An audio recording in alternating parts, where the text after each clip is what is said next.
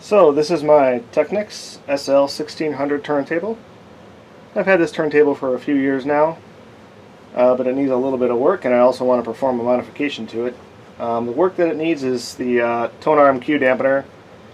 When I got it, it was totally dry, it dropped like a brick, but I actually didn't have the correct type of silicone lubricant that you need, so I just used some silicone plumber's grease that I had on hand, which seemed to work at the time, but over the last year or so it's been dropping faster and faster, and it's to the point now where it makes a pretty hard bang when it hits the record. So I'm going to take it apart again and re-lubricate that.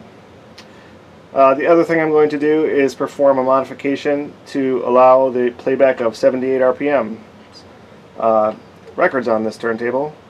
It's actually not too difficult of a mod to do, being a DC servo type circuit and not the quartz lock that the Mark IIs had. It's actually pretty trivial to add 78 RPM to a turntable like this. So let's get started. When you remove the dust cover on one of these, always make sure that it's up so that the spring tension at the back is released. Otherwise, if you try to pick it up while it's down, the hinges will snap back and it'll actually can actually cause cracking on the dust cover. Just lift it straight up. Next we want to lock the tone arm down. Remove the head shell. Protect your stylus or take the stylus off. Remove the platter mat. Removing the platter is easy. You just lift up while pushing down on the spindle. You'll notice that the inside of this platter doesn't have any dampening material like some of the Mark IIs have, and that's something you can do to quiet this turntable down, keep this from ringing. Next we just need to remove this shield. There's 4 screws. Pops right out. Just lift right out like that. So this is the circuitry for this turntable. It's very simple, as you can see. This is the motor stator right here with the individual coils. This is the power supply section. This is the actual motor, driver, and speed control circuitry. There are pots right here to set the speeds, and there are also 2 trimmers right here to set the speeds.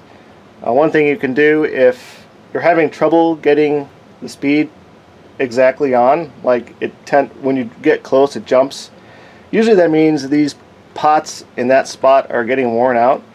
You can try to use some deoxit on there to try to get these spots cleaned up, but another thing you can do is to move the position of the sweet spot to a different place on the pot by adjusting these trimmers slightly. So these will change the center of where the exact speed is on these, and you can wear a different part of your potentiometer, which will let you give you back your precise adjustment. This is a fuse. That should not be a problem. This is the one big capacitor on here. I might replace this. I've noticed some hum when I turn this turntable on that's being picked up by the cartridge, and I suspect there's some noise on the power supply. I'm going to actually check for that and see what the condition of this power supply cap is. This is the power switch that turns on the power to the whole turntable. Actually, it connects here. So anytime the tone arm is moved over, it trips the switch, and also when you click the start lever, it also trips the switch. So this arm right here is for the automatic stop. When the tone arm reaches the end of the record, it kicks over this arm, which on this end puts a tooth down into a little sprocket that's on the bottom of the spindle here. Now this older type of turntable, automatic turntable, like many others, the automatic mechanism is driven by the platter motor, not a separate motor under the tone arm like some of the more modern ones have. So when this arm gets kicked over, the motor moves this slider over, which is what moves the tone arm around, sets it down, and moves it back and forth. This area can get a little gummed up. When I got this turntable, it had been completely doused in oil to try to free it up. I had to clean it up. There was oil down in the pan and everything. You don't want to over oil it. Just a little, if it feels really stiff, it's maybe worth cleaning the grease out of it, but you can also just spray a small amount of silicone oil, or even a little 3-in-1 oil will help free it up. Or better yet, take it apart, clean it all up, re-grease it, put it back together. So to replace the fluid and the Q dampener of this turntable, it's quite a bit of work. In some turntables, they let you lift the cylinder, which is right here, up so that you can pull it out from the top, re-lubricate it, set it back in.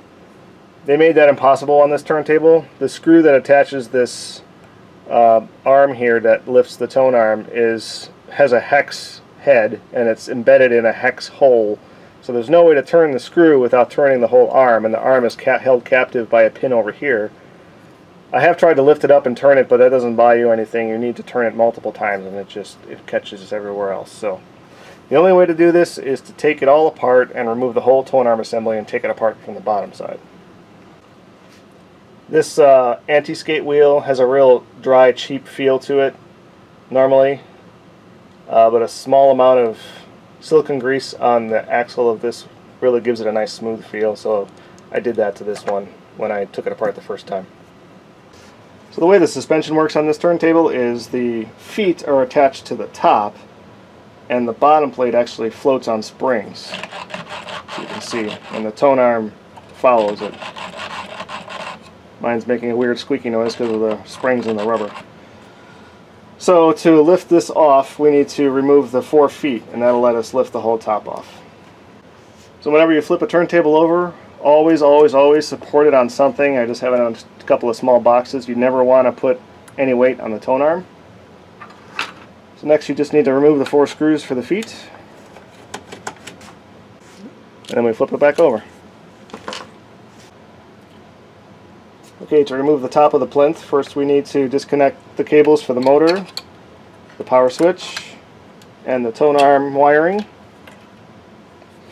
Then we set the anti-skate to 0, unlock your tone arm, move it to the inside to clear this area, and then you can literally lift it and just swing it off.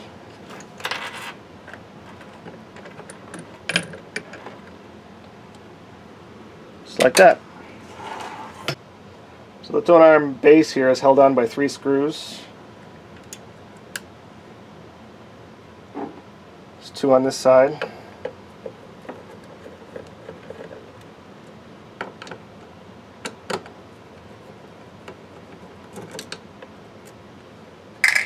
There's 1 in the back here underneath the little rubber plug.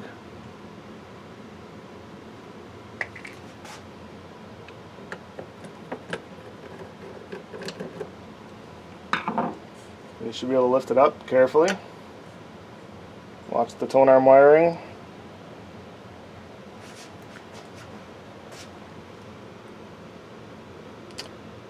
There's the bottom of the tone arm.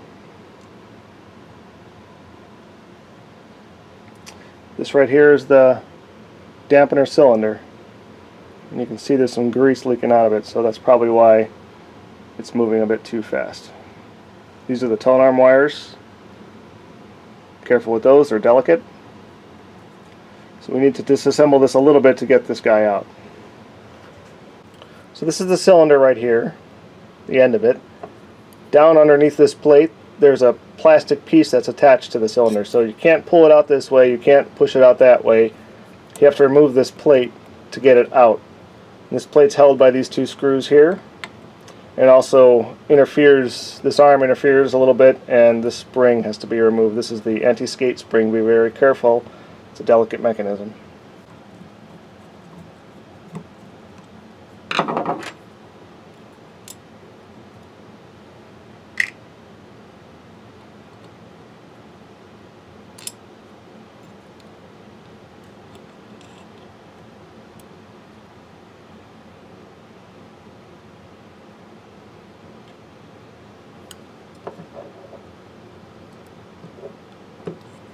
Just going to swing it out of the way and put it over there.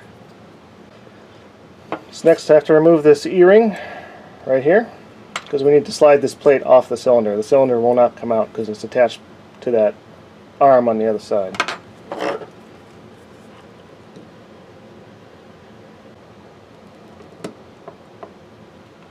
Watch out for this spring, don't let it go flying away. You need that. Keeping the underside of the tone arm parts separate. One screw I forgot right here. Have to move this arm out of the way a little bit. Alright, now I should be able to get this out. There we go. Again, watch out for this anti-skate spring. There we go. There we go. There's the cylinder. There's the piston. You're not going to be able to get the piston any further than this. Now, at this point, you might be able to unscrew it. You can get this plastic piece to spin, probably. But I'm not going to bother. Clean off the old incorrect viscosity silicone oil. A little denatured alcohol dissolves it pretty well.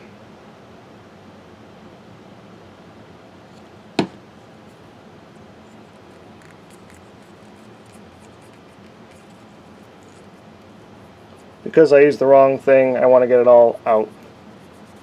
If yours is dry, you don't need to bother cleaning it up so much. You might be able to see on the camera, I also greased this area here. And that's just the tone arm lever where it presses up on the piston. I just did that to give it a smoother feel. You don't have to do that. But it has kind of a dry feel initially. So this is the dampening fluid I'm going to use. It's the 300,000 CST stuff. There is a thicker version yet, 600,000. Hopefully this will do the job for me though.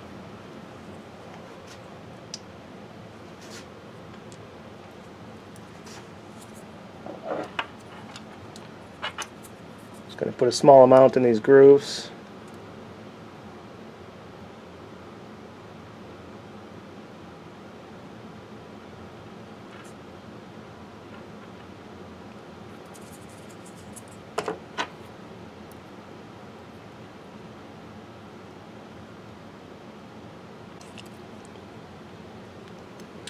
Alright, so when putting it back together, make sure the little white plastic part attached to the piston here is facing that way so that the little cam on the lever can push down on it. And then we just set the plate back on.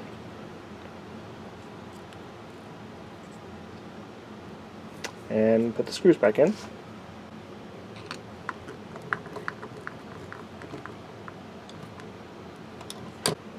Okay, we'll put our anti-skate arm back in place. Again, being careful about the spring.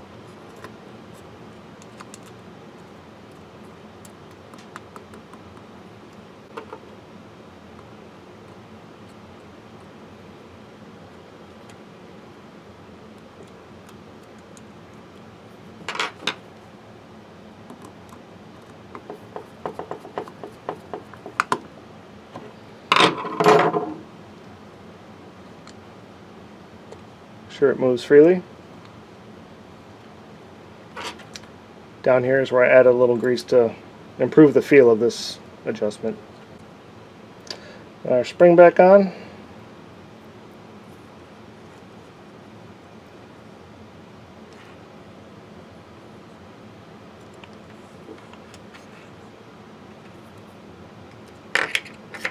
Retaining washer.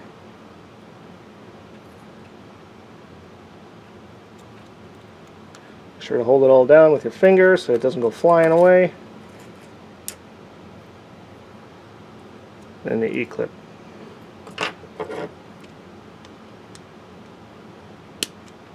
There we go.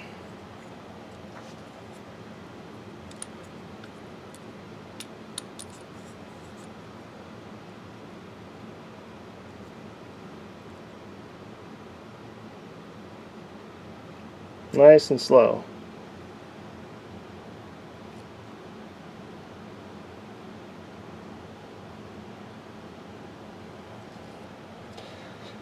That should work a lot better. Alright, this job's done. So I've performed the mod here. I didn't actually shoot me soldering these wires on, but I'll explain how it all works. So basically, the way the motor controller works here is that pin 1 of the IC generates a sawtooth waveform, and that goes through a series of resistors and capacitors and gets fed back into pin 24 of the IC. Now, depending on the resistors in the chain of resistors, it'll determine the speed of the platter. So if you look carefully at the schematic, the only difference between the 33 RPM speed and the 45 RPM speed, which is controlled by the switch here, this is the back of that switch, is the switching in and out of R9, which is a 39K resistor. So 39K of resistance added to the chain slows you down from 45 to 33. In other words, taking out 39K gets you up from 33 to 45. So if you do the calculation, you'll find that you need to take out another 44 or so K of resistance to get up to 78. So there's lots of different ways you can do that. I chose the path of least modification here. This resistor right here that I've put my switch across is a 62K resistor. It's R10. And what I've done is when this switch closes, it puts another 25K in parallel with that 62K, which gives me about 18 or so K of resistance. So that gives me the 44K or so I need to take out of the circuit to give me 78 RPM. So that's one way to get 44K out of it. The caveat with this approach is that this resistor is in the chain for both 45 and 33 RPM speed. For this to work, you need to have it set to 45, and then you flip the switch, and then you'll get 78. However, if you go back to 33 over here, you'll get some weird speed in between 33 and 45. You won't get 33. You have to make sure you flip this switch back off. So if you do want to do this mod in such a way that it only affects the 45 RPM speed and not 33, it's technically possible, though it's a little more complicated. What you can do is physically swap R9 with R10. So this is R9 right here, I'm pretty sure. And this is R10. If I flip the board over, you'd be able to see it. So you would physically desolder these two resistors, switch them around. That will not affect the 33 RPM speed at all. It will change the 45 RPM speed. It'll make it go faster, actually, which then you'll have to adjust it back down by using the trim pot and possibly even the pot over here. The idea is to add as much resistance with the trim pot as you can. It's a 50K trim pot. And then you can put the switch in parallel with that trim pot and get the 44K out of the circuit that you need. Except it won't actually be 44K, it'll be less than that, so you'll have to do some math. This is too confusing. Just go with the easy route. Put the switch across this guy. Put about 25K on the switch so that when the switch is in one position, 25K of resistance is across this guy, and when the switch is in the other position, it's open. It's not changing this resistor at all. So I've used some small twisted pair wiring here. I used a glob of hot glue to take the strain relief off the solder joints, and then I just tied it to this cable tie here with this with the motor harness. And then on the switch itself, once I had it soldered and checked out, I already tested all this. I put a glob of glue over this too, just to protect the wires and the solder joints. Alright, so it's time to put the tone arm back on the frame here. So there's a pin right here and this lever here. They just need to be on this side of this plastic here and here and here. So with everything in this position, in the parked position, you just set it straight down and everything should line up perfectly.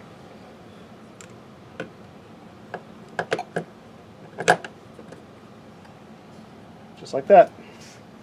3 black machine screws hold this down.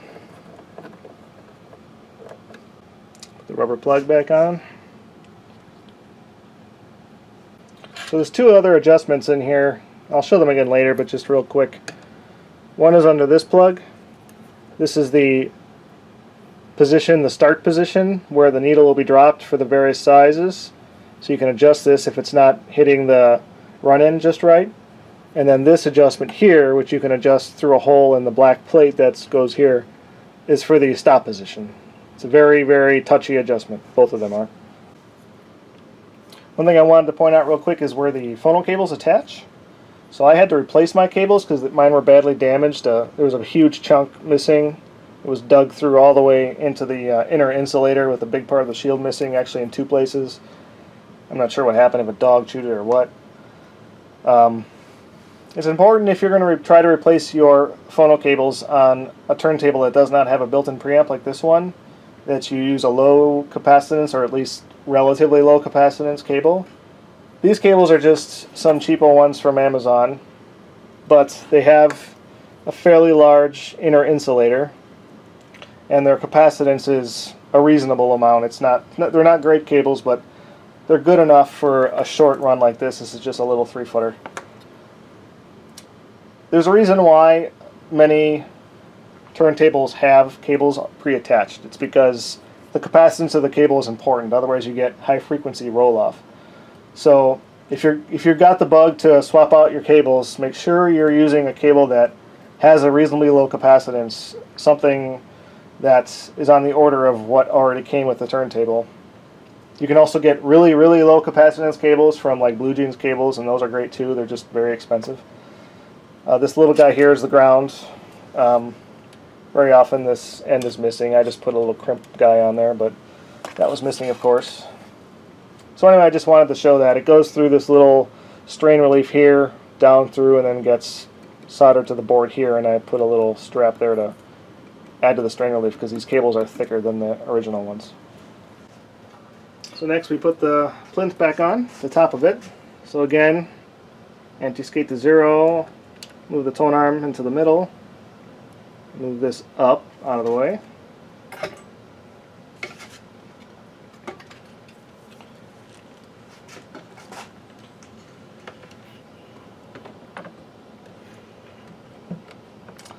Watch out for the cables. So there's the tone arm cable, this cable, power cable, and also my new cable, the switch, which I'm going to tuck inside here. I'll show you in a minute. There we go.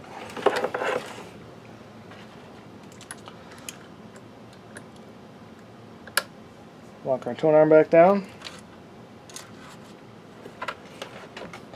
Now put the screws and the feet back in. Okay, flip it back over, again supported by boxes to keep the weight off the tone arm. Let's put the feet back on.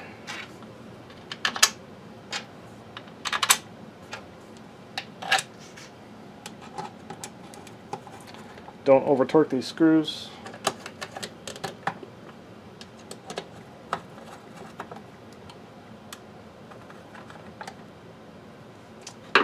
That's the bottom. This is a removable panel here, which exposes the back of the auto start automatic mechanism, but you only need to go in there if you need to deal with lubrication or other issues. Okay, we have the plinth put back together, so we need to reconnect the harnesses. Got the motor harness, the tone arm, and the power switch. It usually likes to hide, but you can usually fish it out. Then we got to figure out what to do with our switch for our 78 RPM speed. There's a few different options. You can drill a hole in the bottom plate and have it stick out at an angle on the back or the side or the front if you want. I wouldn't drill any holes in the top of your plinth. That'll be a permanent change and irreversible change. If you put it on the bottom, it'll be hidden. I decided to go with putting a hole in the plate underneath the platter. So I drilled this hole here, right next to the 33 and 45 RPM trims. The switch will be right here. It'll sit under the platter. And I put it in a place so that it's accessible through this hole right here. So I can just flip it like that by lifting up the mat. The only issue is you have to make sure that the switch doesn't stick up too high. One way to deal with that is to use a slider switch, because those are usually pretty low profile. I didn't have one handy, so I used this toggle switch and I just cut off the arm a little bit. So So the toggle switch has a double nut, so I want to make sure it's as low as I can get it. So again, so it's not sticking up too high.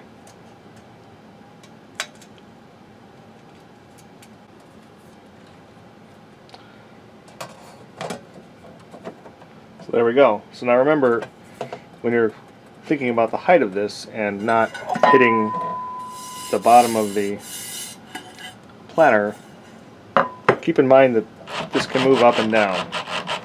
So really you should measure it from the lowest possible position to make sure this clears. We'll put our screws back in.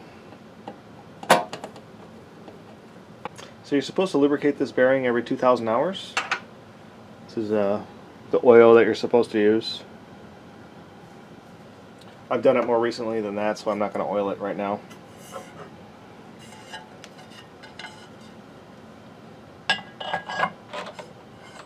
There's our platter. Okay, so next we need to set our tone arm back up. Got my cartridge already mounted to a head shell here.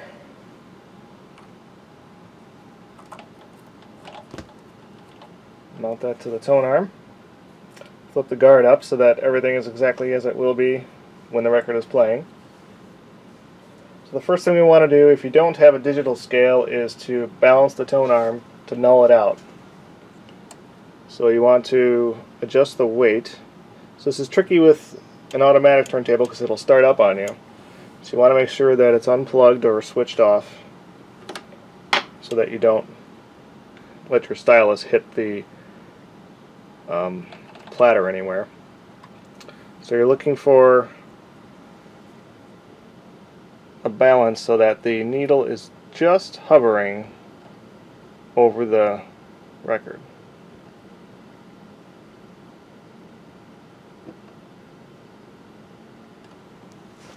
Just like that. So this is your null point. So now you hold the weight and just turn the digits so that 0 is lined up with the line, and now you know you're at 0 grams. So theoretically you should be able to set this to the desired tracking force, which for this cartridge is 2 grams. But it's always a good idea to check it with a digital scale. Set the scale on the platter, zero it out.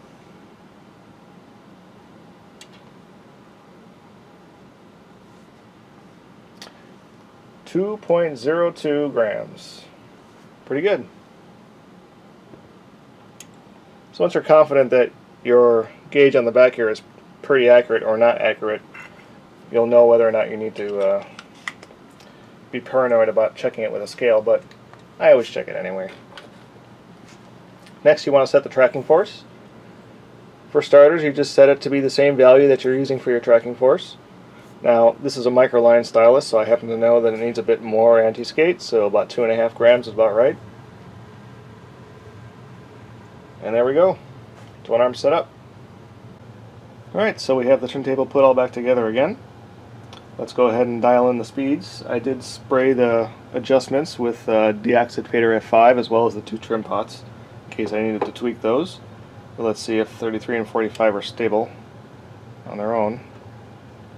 33 was always okay, but 45 was tough.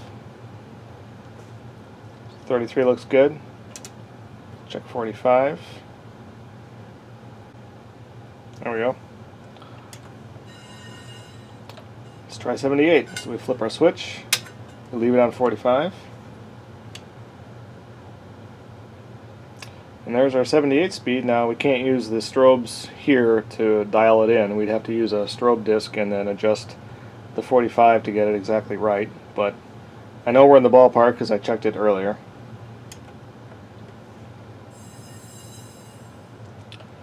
So there you go. Modified and serviced Technics SL-1600.